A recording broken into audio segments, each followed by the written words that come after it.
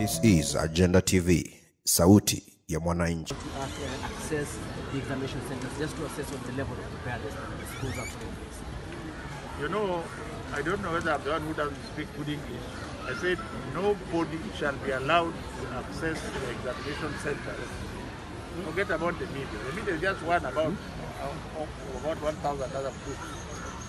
You will not be allowed to enter the examination center and when the exam is going on, unless there's a very special circumstance. So take that to the bank. It will not be allowed. Media are allowed to come and see us when we are opening the containers. You can look at the transport of the exam. The moment you reach the gate of the school, it is a no-go area. We love our children.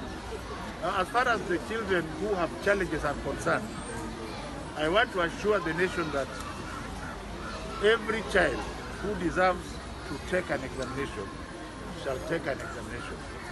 This is not the first time we are going to deliver exams to children who have just given birth in hospitals or people who are sick who can do the exam.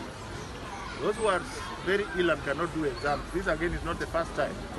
They will then register for the next exam, but any child who has capacity to do an exam, we shall ensure, the government will ensure that the examination is taken to the child. We are not reinventing anything. The numbers may be many, but it has been done every year.